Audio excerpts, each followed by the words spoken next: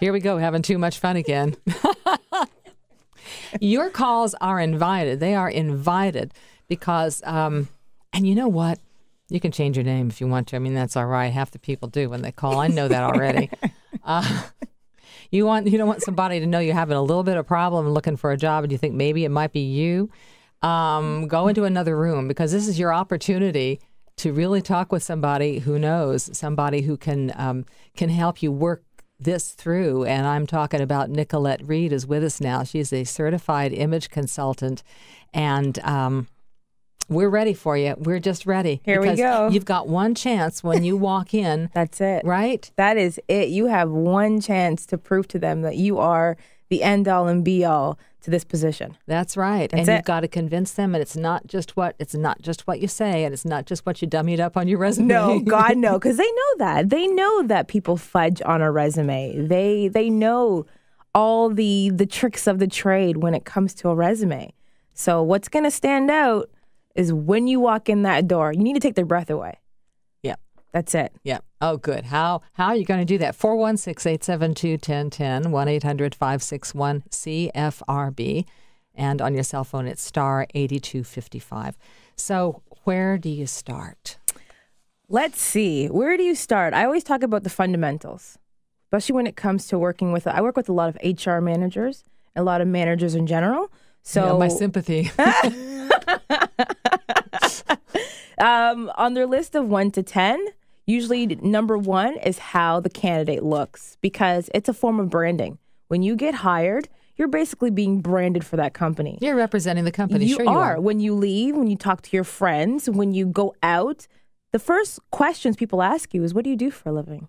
And if that doesn't correlate with how you look, they're not going to believe you, much less they're not going to associate that with you, because you need to have, it needs to come together. Do you know what I mean? I do know. It needs What to I'm come getting together. from you is that you need to do a little bit of research maybe, Yes. and you're not going to be the same way walking Everywhere. into every company. No, especially not You're like going to have to actually mold yourself. mold it. You need to Fine-tune morph, and some exactly things. you need to morph Yeah. into what they need, because that's branding at its finest. I have a background in retail. Now, I wasn't in sales, but I did visual merchandising, which means I built the stores and the interiors and things like that. Now, I would see so many women, girls, women, older women, it doesn't matter, come up to the manager and then hand in a resume, but while wearing T-shirts and jeans. Okay, that's an automatic no. It says to me, like, That's you it. don't know who's around. You don't know what eyes are watching you while you hand in this piece of paper. What's professional about this? There's this thing, you're oh, going it's to a take the regular- time for this. How much time are you going to take on the job, right? Seriously. And the managers, while they walk away, they take the resume, crumple it up, put in the garbage, or use it in the fax machine. Like, they will not even look at you. If you don't have the respect to put together a proper outfit, Right. that is powerful, that says confidence, what do they want with you? And you've got to watch yourself. And I'm cheating here because my friends on your behalf, I was asking her some questions. You've got to watch yourself from the moment you walk in, because the gatekeeper, That's what I call them. the secretary, Yeah. the assistant to whoever it is you're going to be talking with, that woman, probably a woman, is a sponge. She is taking up every last piece of information you're giving out, and it's not even verbal. As soon as you walk in, she's going to know whether or not you're a friendly person, whether or not you're a reserved person. She's going to know whether or not you're good at communications. God forbid you smoke. Oh. Do you know what I mean? Do not, that's my biggest pet peeve. Do not smoke before an interview. Or smell like you smoke. Or smell like you smoke. And don't even try that whole chewing gum.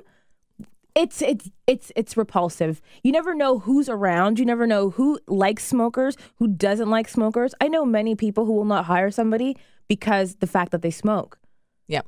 Do you know what I mean? Because everybody has their own different, own different things about them. Everybody's is an individual. They always have their own different things. And if you have one thing that they just cannot get over, you're done. Okay, so when you're sitting there and you're waiting, what should you do? What should you not do that the gatekeeper is going to pick up on and pass on later, maybe? Do not talk on the phone. No cell phone call. No cell phone. Turn it completely off.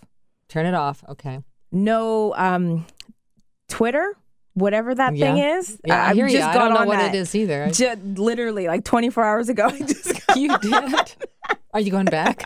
I will. I See, she's going tweeted. back. I tweeted that I was on the show today, so okay. my followers are listening. All Hi, right. guys, and definitely no chewing gum. Right. Don't pick and prod at yourself. It shows lack of confidence. All right. You need to do that way before you leave your house. You need to make sure your collars are done up. Make sure your cuffs are done. Make sure your pants are hemmed. The lipstick is fine. All that. Don't do your makeup there, especially for women. Do not do your makeup in the waiting room. No powder, no lipstick, none of that stuff. Okay. Perfume. No perfume. Zero. If you can do unscented deodorant, unscented things, it's better because some environments do not allow perfume. So if you come in there very strong, allergies are very big with people. It's a big turnoff. If you come in, if your smell comes in before you, it's a big turnoff. So try and stay as simple as possible. Wow. No drinking mouthwash either, huh? No, my goodness. You do not want to run people away. No, none of that. Oh my Don't God. bite your nails. Don't bite your lips. This is a lot of There's self-control. a lot of information, a lot of control. And you might wear a suit into one office one way and look completely different when you walk into another office. How can you tell? What are you supposed to do? Stake out and see who comes out of the building? Yeah. Yeah? Yes.